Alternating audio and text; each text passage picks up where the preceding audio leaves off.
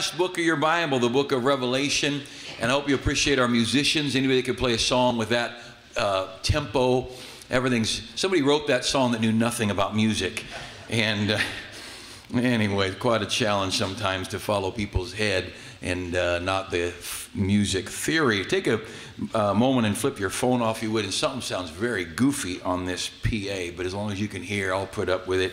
It's not me, it was Ray Joslin was here before me. Revelation in your Bible. By the way, tonight, before the service, we'll have somebody in the foyer with those little gold hymnals that we use. And during our sing-along, if you'd like to pick up, we got several cases of those. And you can pick them up for $10 before and have your own copy. Write your name in it. I'd like to eventually get them in the church and in the pews. But we're going to have a big do not remove, this is not yours sticker on it or something. But for the moment, you could get your own copy. I'd like you to have copies so that you could sing and have good songs in your heart at home. Revelation chapter 4. For the next few weeks, I'm going to be talking about our future, the eternal things of God, where we're going, what's going to happen. I'll try and teach you a little theology, give you some very practical truths, and I promise I won't bore you, but any more than normal. But I just, so often we fail to think about the future. Someone said, if you fail to plan, you plan to fail. But could I tell you, that's an eternal statement as well. And this is huge. Let's stand for a moment as we read, starting in Revelation chapter 4, verse 1. We'll read just a couple of verses, pray, have you sit down, and we're going to be looking at these couple of chapters for the rest of the hour. Chapter 4, verse 1 of the book of Revelation. After this I looked, and behold, a door was opened in heaven. And the first voice which I heard was as it were of a trumpet talking with me, which said, come up hither, and I will show thee things which must be hereafter. If you write in your Bible, write 1 Thessalonians 4:16 right there. That's the rapture, or the catching away of the bride of Christ. That trumpet, the door, the voice, all that, right out of 1 Thessalonians chapter 4. Verse 2, and immediately I was in the Spirit, and behold, a throne was set in heaven, and one sat on the throne. And he that sat was to look upon like a jasper and a sardine stone. And there was a rainbow round about the throne in sight like unto an emerald. And round about the throne were 24 seats, and upon the seats I saw 24 elders sitting, clothed in white raiment, and they had on their heads crowns of gold. And let's pray. Father, bless these moments. Thank you for this book. Thank you that we've got the future sealed. And there may be some question marks between here and there, but the end of the story is incredible. And I pray this morning that you would bring us mentally, spiritually into that hour, that we might prepare properly, that our hearts might be prepared, that our lives might be prepared. Lord, that we would be ready for that day and excited about what we're going to face in that day. Lord, teach us from your book, we pray, in Jesus' name, amen. You can be seated. Keep your Bible open there to Revelation 4. Most of us can look back to a time in our life when we, and please help me, don't talk, all right? I don't mind you talking outside. I don't mind you leaving. But people around you want to listen, and they don't want to listen to you. Otherwise, you'd be up here. And since you're not up here, they'd like you to shut up. For the glory of God, in Jesus' name, with the love of Christ and the blood of the Lamb. Hey, if you want me to call your name and ask you to leave, I'll do it. I can be as polite, I can be as ugly. I'm really good at this thing. I can be nice, but I can be ugly like that. Ask my kids. I can turn from Dracula to a lamb in a minute. No, I never have done that. I've turned from the lamb to the Dracula. Dr. Jekyll and Mr. Hyde is easy for me. And now you set the whole, everybody's tense. You shouldn't be tense, relax. If you had a dad like me, you'd be relaxed. If people understood authority, they wouldn't mind authority. Authorities are awesome. March in time and nobody breaks your legs. Now, where was I? I was talking about things that we regret. There are things that we look back wishing. We look back thinking, what was I thinking? And whenever I think about something like this, I always think of the time coming out of 4th grade class. We had a modular classroom in the school, a public school I was attending, and they had wooden stairs, a wooden banister, you know, little handrail, and something possessed me to jump up and slide down that rough wooden banister. And I did get a splinter. And you know, the kind that you don't go to the school nurse saying, could you pull this splinter out for me? And you look back thinking, what was I thinking? Now, there's a lot of that in life. I was thinking of Brother Beal back here. We were on the Colorado River. Bunch of guys on a river trip. We should redo one of those someday if we find enough idiots that'll go. We're floating down the river, and we're at a bend in the river, and we see this cliff, and somebody says, that'd be a great cliff to jump off. We were jumping off rocks, but we weren't jumping off cliffs. And somehow we got talking, and one of the guys was from Mexico, and he said we could do this, and he, Brother Beal, another one of our guys, they climbed that cliff. Now, do you ever notice looking up at something, it doesn't look as big as looking down from something? Now, they got up there. Once the three of them got up there, what they didn't know, the guy from Mexico, he was a cliff diver. He did it for a living. He walked up, looked, did this. Right out of the book. And right at that moment, I guarantee you, Brother B was thinking, what was I thinking? Honest. Now, he's not a little man, but that cliff dwarfed him. He was a little guy up on top of it. Had to be a 60-foot cliff. And I remember the first time I jumped off the 3-meter board into a pool, and that looked like, I read the book of John as I was on my way down. Those guys are way up there, and it hit me. No one ever thought to go down and see if there were rocks in the water under the cliff. And so Fausto, this guy from Mexico, he did this perfect shh. And Brother Beal and Dave that was up there with him, they did the perfect Had we not been in the boat looking up, I guarantee you they'd have both climbed back down when they were looking. But a man's ego, that's really a terrible thing. In that case, it could have killed him. Or like the girl who married a guy because she was afraid no one else would ask. And then she said, what was I thinking? The guy, you know what? A lot of you guys have thought, what was I thinking? About halfway through boot camp. And you're thinking, what was I thinking? Anyway, I would like this morning to transport you, not looking back saying, what was I thinking? But I'd like to paint a picture for you this morning of where we're headed. And I'd like to mentally, and if I could emotionally bring you into that so you could, from back here, get an idea of what you will be thinking. What will I be thinking? Because if you get this thing right here, you can fix what's going to be up here. Now, these next few weeks, we're going to talk about this because this is the real deal. Tonight, next couple of weeks, they're going to talk about stewardship and the life builders and a little bit about what you can do with money and how to put it away and this and that. And I'm for all that. I'm not against all that. But I'll tell you what, this thing we're about to read about is forever. And it's real. And the government can't touch it. Look with me there at Revelation. I'm going to quickly go through a few things. Revelation chapter 4. And we're going to go through the rest of chapter 4 just real quick. You notice, let me give you some points first of all. Chapter 4, in verse 1, he's caught up to heaven. In verse 2, he's at the throne of God. Verse 3, he looks at that throne. It's like a jasper and sardine stone, just brilliant, beautiful, radiant throne. And around the throne is a rainbow, and it's like an emerald rainbow. Verse 4, around the throne are these 24 elders. I'll explain who they are in a minute. And on their head, the end of verse 4, they had crowns. We'll talk about those in a minute. Verse 5, out of that throne proceeds lightnings and thunders and voices. Now, picture this. You are caught up in an instant. By the way, if you've not studied any Bible theology, the word the rapture is not in the Bible, but the thought, the principle of being caught away, taken away out of this world, the believers will be taken out of the world in an instant. First, the dead bodies will be raised to meet the living spirits of those who've gone on to heaven already. Then we which are alive and remain, 1 Thessalonians 4 tells we caught up together with them, meet the Lord in the air. So we're all in heaven. It's an instantaneous thing. This body will be given a new body. Why God wants to resurrect the old bodies, I don't know, but he does. He pulls that wherever they were ashes or they were, drowned, whatever, wherever a body is, he's bringing it up, reuniting with the spirit. And that spirit is not in a soul sleep. That's nonsense.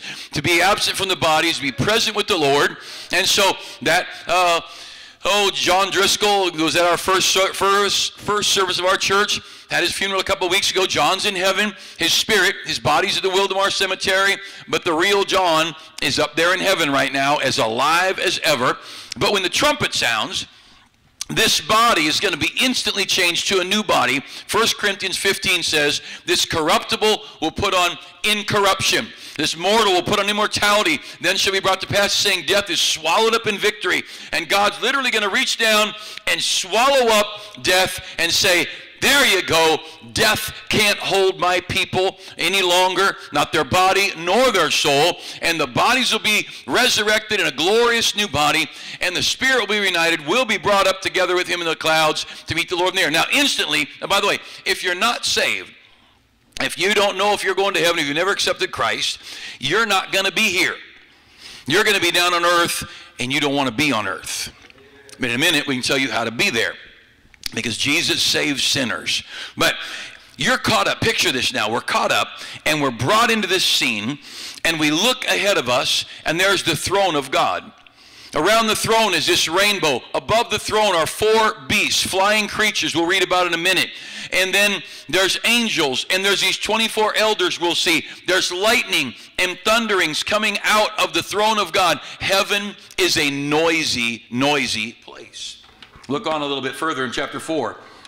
And the first beast, we got these 4 beasts. Verse 6, there was around the throne a sea of glass like unto crystal. You say, what's that? Well, it's like a sea of glass made of crystal. I don't know what it is. It's like a sea, it's like an ocean. It's like a lake. It's just all crystalled.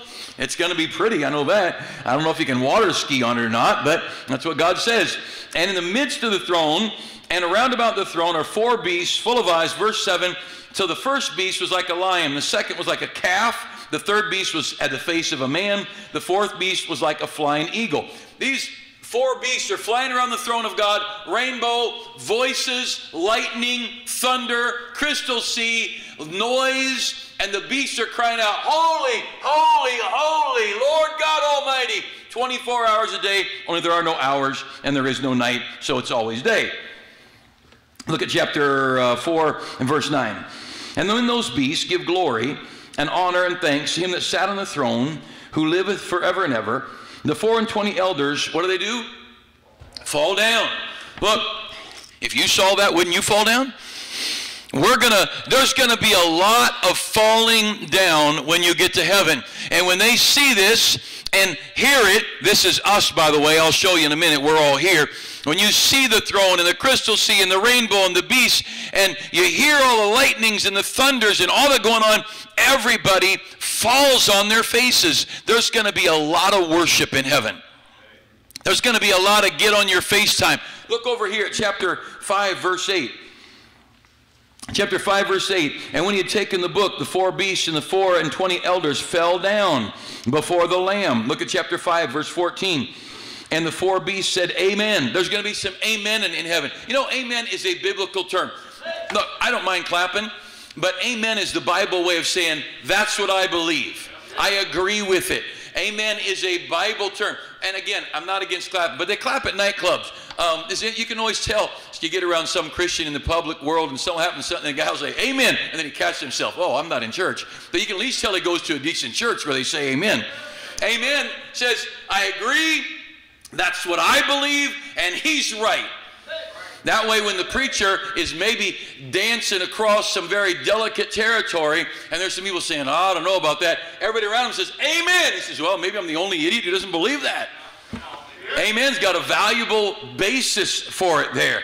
But so in chapter 5, verse 14, the 4 beasts said, amen. And the 24 elders fell down and worshiped. Now, 3 times in that chapter, on their face worshiping. I can tell you this, in the days to come, even though there's no days in heaven, but in the time that passes, even though there's no time, you figure out the terminology. But from there on to eternity, there's going to be a lot of on our face time worshiping God. But look now with me back over where we were a minute ago. In chapter 4, verse 10. And the 24 elders fell down before him that sat on the throne and worshipped him that liveth forever and ever. And look at this, they cast their crowns before the throne, saying, thou art worthy. So here we are. this crowd of people before the throne of God, crystal sea, rainbow, beasts around the throne, lightning, thunder, voices, noise, and when the four beasts say, holy, holy, holy, everybody falls on their face. And at this moment, by the way, this is the first moment you're in heaven. You say, what are we going to do when we get to heaven? This is it. This is the very first thing. Now, there's a whole lot more to come. You'll see in a minute, he's going to make us to rule and to be kings and priests. If you're a king, if you're a priest, you're to be ruling and reigning and instructing. So you've got a job to do when you get to heaven. But they fall on their faces and they cast their crowns before the throne. And then they say, now this is the very first thing you're going to say when you get to heaven besides, whoa, or some other earthly exclamation that hopefully is not a four-letter word. Some of you may have to guard your vocabulary when you first get there. You don't want to use God's name in vain, I can tell you that much. And so verse 11, first words when you get to heaven, thou art what? Worthy. Thou art worthy, O Lord, to receive glory and honor and power, for thou hast created all things, and for thy pleasure they are and were created. You know what they're saying? Thou art worthy. Lord, I got this crown. Next week we're going to talk about rewards. But we're going to say, I got this crown for doing things for you on earth, and you've rewarded me with this. But oh God, it's yours. You're the one who's worthy of it. I can't keep this crown. I can't have this crown. I can have nothing that glorifies me. Lord, thou art worthy. That's what's going to happen when we get there. Now, there's a whole lot more, and we'll look at that during the whole month of October. And I don't normally preach series things, but I felt like that'd be a good thing to do this month, so we're going to do that. But I want you to follow along with me. We look into chapter 5 real quickly, and I'm going to have to hurry way through too much of this. But chapter 5, look down if you would. We're going to skip a little bit. Of course, the elders are there. I'll explain who they are in a minute. But look at chapter 5 and verse 6. And I beheld, and lo, in the midst of the throne of the four beasts, and in the midst of the elders, stood a lamb, as it had been slain. Of course, that's Jesus, having the 7 horns and 7 eyes, which are the 7 spirits of God sent forth into all the earth. And he came and took the book out of the right hand of him that sat upon the throne. So Jesus comes up, goes over to God the Father at the throne, takes a book out of his hand, and that book has got seals, and you'll read in the chapters to come about judgments and all that. Verse 8, and when he had taken the book, the 4 beasts and the 24 elders fell down before the Lamb, having every one of them harps and golden vials full of odors, which are the prayers of the saints. Now, think about this. We're there at the throne. We're on our faces. We're having harps and golden vials filled with ointment and odors, which are the prayers of the saints. Now, ointment, like a perfume, is there to make a place smell good. You know these things you have now, you plug it into the wall, and if you don't spend much money on it, you can smell it if you get about 2 inches away and breathe deep. But if you get a good one, the whole room will smell. Your prayer life today is what will bring the aroma to the throne room of God. When you and I get there at that place, we'll be holding these vessels filled with ointment, which figuratively or literally, I have no idea, are the prayers of the people of God. I wonder how sweet will heaven be because of our prayer life. You know, some of your troubles that you face that have driven you to prayer and to sorrow and tears, but you've prayed. I wonder when we get there and all of heaven is refreshed by the aroma of your suffering, if we'll regret our hardships. There's more to this that's speculation than I will go into, but I just personally believe when you pray right now, it will change heaven. Everything you do now matters. You take time to pray for your friends, to pray for the work of God, to praise and worship God. I think that whole thing will be there. See, Jesus said, lay up for yourselves treasures in heaven. It's not just money treasure. And you know what would be sad? You get to heaven and God gives each of us to hold our own prayer life, and you get a thimble. Just a thought. I mean, that's definitely speculation. Let's look back at the Bible and get rid of Goddard and get Jesus back in here, all right? Verse 8, we had the harps, the golden vials full of odors, which are the prayers of the saints. Verse 9, and they sung a new song. So now we're before Jesus. Jesus come out, and we're singing. It's the first song we're going to sing, as far as we know.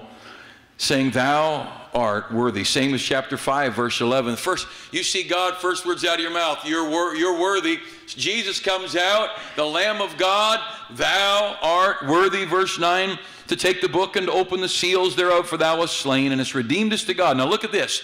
The ones who are talking or singing are the 24 elders back there in chapter 4 and verse 4, and that have been mentioned several times since then. And so in chapter 5, verse 9, the 24 elders sing this song, and they say, thou art worthy.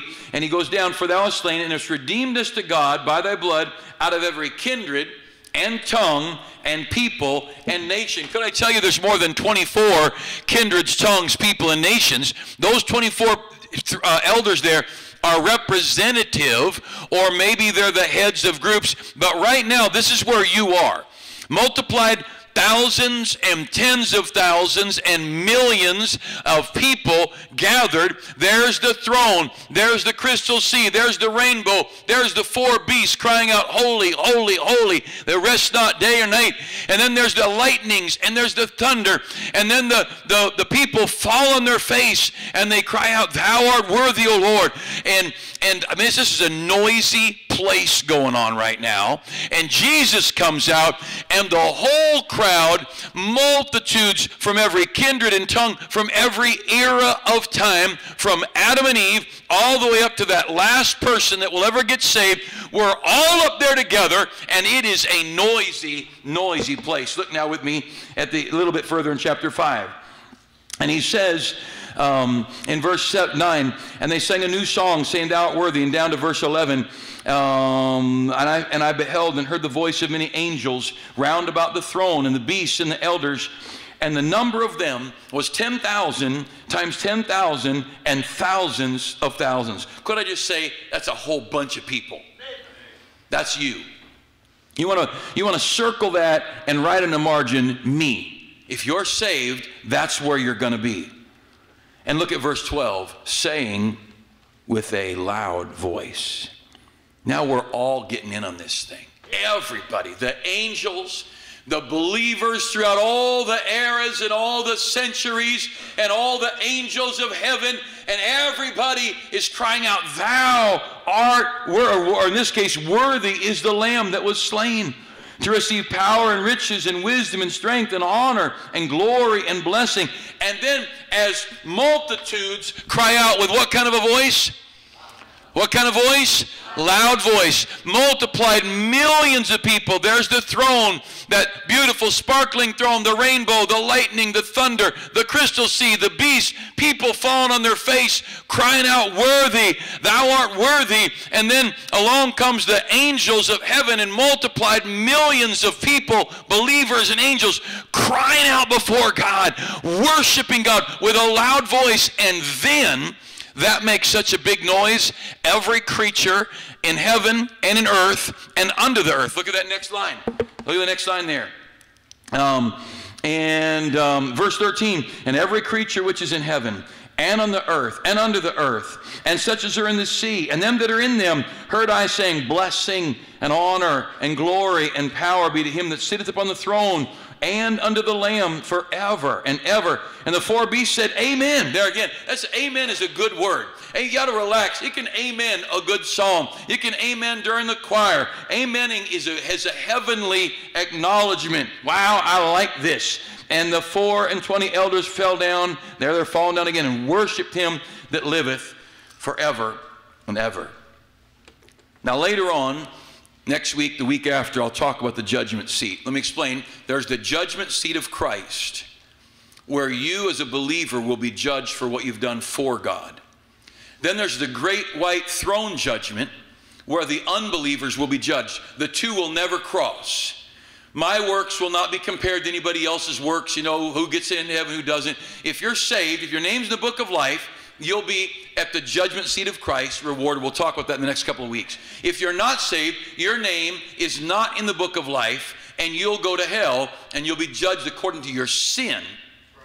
And you don't want to be there, especially since Jesus paid it all and offers you a free gift of eternal life. Salvation's free. It's like a Christmas gift wrapped in the flesh and blood of God himself. He offers himself freely. But this morning, let me talk to you who are going to be at that hour. That dear lady whose husband left her, and she stayed faithful to God, though abandoned. On her face, she'll be glad she stayed faithful. That man who struggled through the heartache of a broken heart and a broken life and a broken marriage, but stayed close to God and stayed in church and kept living for God and loving God. Picture him now, he's on his face. Picture that single mother trying to raise her kids for God. The crystal sea before him, the throne, the beast, the angels, the lightning, the thunder, the rainbow about the throne. The multitudes of voices of 10,000 times 10,000 crying out, worthy is the Lamb. They'll be glad they stayed faithful. They'll be really glad they stayed faithful. Picture them as they're on their face, that one who's been hurt beyond description by this world, but said, I'm going to trust God though I hurt. And as they lie prostrate before God, they'll be glad. You see, where we are, we're back here. And too many times we look back saying, what was I thinking? I'm trying to help you know what you will be thinking. I'd like you today to understand, what are you going to be thinking on that day? And that day could be this week or this next month or this next year, but that day's going to come because God's no liar. And we'll be there. And that person that young person who got up on Sunday morning alone, ate breakfast alone, got on a bus alone, came to Sunday school alone, didn't have a family to sit with in church, walked into the youth department not really feeling like they were maybe as much a part of things they wish they were. By the way, let me tell you something, you're as much a part of things as anybody else is. We're all in this thing by the blood of the Lamb. And that teenager, picture him, that young person who got saved on a bus route, some faithful bus worker led them to Christ at their home or in Sunday school. And as they lie on their face before the throne of God, the crystal sea, the rainbow, the lightning, the thunder, the four beasts, the 10,000 times 10,000 of angels worshiping God, that teenager's going to be so glad they got on that bus. They're not going to care what kind of shoes they wore.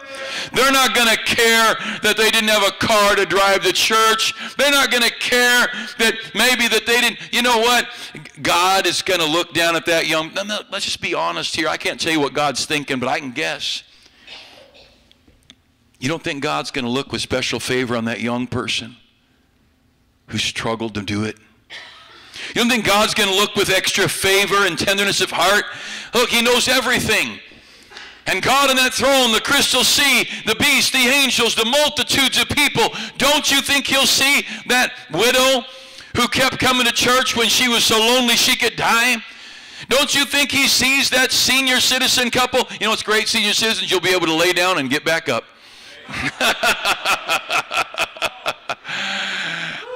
Don't you think he'll see and he'll remember that senior citizen couple who went to church week after week after week and they struggled to get to the church on time and didn't always feel good? But you know what? God sees through that multitude of people, the young people who watched the faith of that senior citizen couple. Don't you think God knows? Man, that couple who in their 60s and 70s this morning, one of Lyle and Alice Benjamin sitting here this morning, I was visiting with him. He's going to be 90 this year. Alice is only a year or so behind him. Never missed church. As they lie before the throne of God, and the multitudes cry out, worthy is the Lamb. The Lamb of God, Jesus himself, stands next to the throne and reaches out and takes the book with the seals and the judgments, and we all are 10,000 times 10,000 in worship.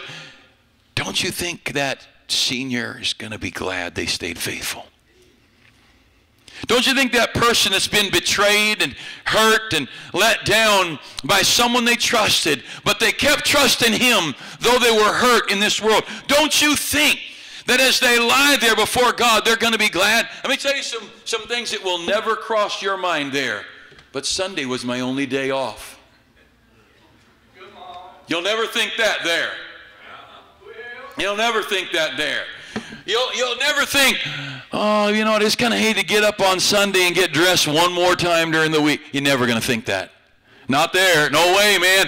The crystal sea, whatever that is, the throne, the rainbow, the beast, the angels, the voices, the lightning, the thunder, and the shouting and the worship. No one's going to say, oh, I really wish my son could have done better on that Sunday morning soccer league. No one's going to be there. Ain't going to happen. I can tell you it ain't going to happen. As you lie there with me,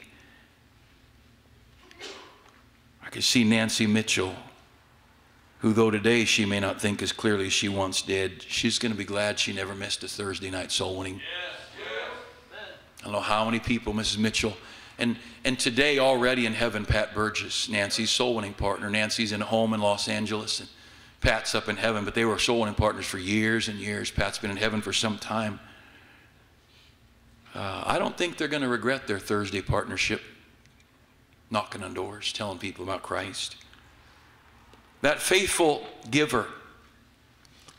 How about the widow? Remember the widow put in her 2 mites? You know, as you lie before the throne of God, you're not going to regret what you just did when that offering plate went by. Unless you regret what you did. Because that widow put in her... See, it doesn't matter what you put in. It's a ratio issue. The Lord said of the widow, she gave all her living. Can I tell you just a commercial break? God never chews anybody out for sacrificing too much. God never one time said, oh, no, I wouldn't want you to die for me. God never says, wait, don't go to that mission field. Your child might get sick. God never says that. Because as you lie on your face and you realize that you put money in that offering plate to help buy Bibles for Justice Manuel's converts, or to help put an assistant pastor in Guatemala with the Wilders, or you help finance the bus ministry, or you bought some tires for a bus, you lie there before God. I'll tell you what, you're not going to be thinking, oh, do you know there are no rewards in heaven for a big bank account on earth? There are lots of rewards we'll get to next week for what you put in the bank of heaven. Well, I think about this, and there's so much. That person, as they bow before the throne of God and on our face before him, you're never going to regret the time you spent reading your Bible and praying. Never. You'll never regret forgiving those who hurt you. You'll never regret loving those who don't love you. You know, as we lie before the throne, picture this, it's noisy. The noise is everywhere. And as you lie there before God, here's something, no one's going to say, man, that nursery was so long when I had to work the church nursery. No one's going to say that. No one's going to be on their face before God saying, I taught that Sunday school class for 20 years. That bus was so hot as I drove that bus around the valley picking people up to go to Sunday school. Those are words you'll never hear at the throne of God. No one's going to say as they fall on the throne, Lyman Williams not going to say, wow, that bus route, I'd have put way too many weekends in that bus route. Those words will never be spoken. Understand today, this is where we're going to be. I want you to look here, and I want you to anticipate, what will you be thinking? You know what? You'll be thinking, whew, I'm glad I tithed. I'm glad I tithed. You'll be here thinking, I'm so glad. Can you imagine this? I think this is a parent, a grandparent. Could you lie there? Your pictures, we're on our face in worship. The crystal sea, the beast, the angels, the rainbow, the lightning, the thunder, God himself there. You know what you're going to, I'll be able to raise up and not have my neck hurt. Glorified neck. And look over. And don't you think I'll be looking for 4 special people, Josh, Hannah, Esther, and Josiah. And don't you think, when I see them, I'll be glad. I'll be glad I raised my kids in church. I'll be glad those kids have heard me read this Bible through over and over and over and over. As I lie before the throne of God, you as a parent and I, we're going to look around and maybe see a grandchild. And we'll be so glad we stayed in a soul-winning church where our grandkids would be saved. Man, you lay there, see, understand what just happened. When we saw the throne of God and the beasts cry out, holy, holy, holy. You know what everybody did? They all took off their what? Their crowns. And they threw them before God. And as our crowns go, and I look over, and I see my children have got crowns to offer to God in thanksgiving and in worship. I look for the bus captain that took time to train my knot-headed teenager. And I think, thank you for loving my kid. Thank you for teaching my child so they wouldn't be empty-handed before the throne of God. Man, at that moment, I'm going to look around for a Sunday school teacher who taught my children. I'm going to look for that man who taught my Don Bull up in heaven already, who taught Josh when he was in the 4-year-old boys class. And here, going from kicking in doors in Kuwait to teaching 4-year-old boys Sunday school. I'm so grateful that a man taught my boy to be a Christian man. And look, this is real, folks. If you're saved, you're going to be here. If you're not saved, you want to be here. As you lie out before, you know what you're going to say? I'm so grateful I didn't have my kid in soccer on Sunday morning. I'm so grateful I did have my child in Sunday school on Sunday. And you might say, thank God I had a Christian school so my kid could grow up clean and serve God and have something to bring before their Heavenly Father. As we lift our eyes to look around, we're not going to wish our kid had... We wouldn't be wishing our daughter beat all those boys in soccer on Sunday instead of going to Sunday school on Sunday. So we glance toward the people who've loved our kids, taught them in nursery and Sunday school and youth department. We'll be glad. Just think about it. We'll be the lady, the Connie McDowell back here, who is for I don't know how many years fed 30 to 70 teenagers every Wednesday at her house. Think she's going to regret that? Think she's going to regret as a grandma driving out to Homeland and picking up boys and girls and praying on the bus? You know the big days that you went out and helped on? I got a note from Brandy Ellison. I don't know her last name, Brandy and Ivan, whatever. But we met their family on a big day. I remember Marcelo Del Pilar, Manny Tenun's grandpa. Marcelo up there at the north end of the lake, filling up balloons and giving out balloons and helping get people to come to a big day. One of those big days is when we reach Joy, now Joy Beavers, and that whole family. Hey, no one's going to regret that. Amen. That big day when you were out passing out flyers, or you worked on the bus, you drove the bus, you mechanicked the bus through the hot summer months, you went to the youth activities when you're tired, you took a week off work to go to summer camp so the children could have some leadership, and you taught them God's word at summer camp. When you're down on your face, you know what? You're not going to wish you'd missed that camp. You're going to be saying, thank God somebody gave me a place to serve. This is real. I mean, we're going to be here. And we're going to be lying in the midst of the masses.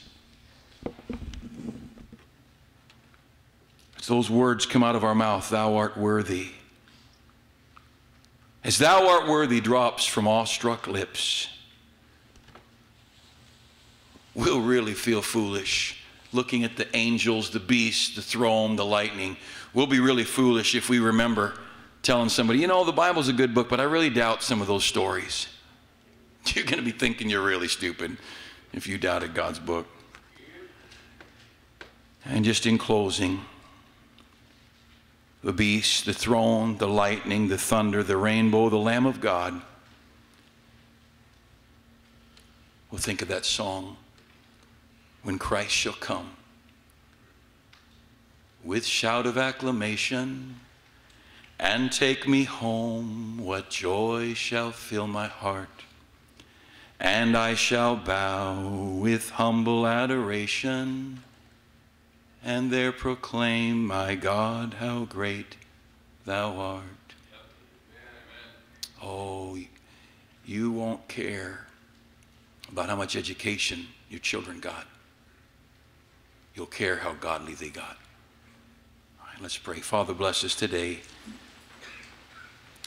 Thank you for the facts. And they're getting more and more clear through the news all the time. Oh, there never could have been a one world economy until now, but it's here now. So many stories coming true. So many Bible stories we're reading in the newspaper. And the believers will all be there at that throne. As we feed our children at lunch today, may we realize they will be before that throne. What do we want them to take with them? As our spouse is somewhere in that great multitude, what will we think?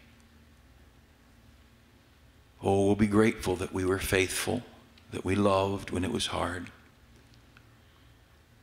We'll be grateful that we hung in there when things were difficult. No one will regret having loved you through tears. And Father, as that day approaches, and we believe now more than ever, the signs are so close. May we be faithful, the senior, the youth, the young couple just getting started. May we realize we're just a moment away from this scene. Oh, that we would be found faithful. And if someone here this morning is not saved, I pray you'd help them get saved. They don't have a promise of another breath, of another heartbeat, but they do have the promise that Jesus died to save them. And they could get saved today if they wanted to. And oh, what a wise thing that would be to get saved today. I pray you draw them to you, please, in Jesus' name. Amen. Let's stand together just for a moment with our heads bowed.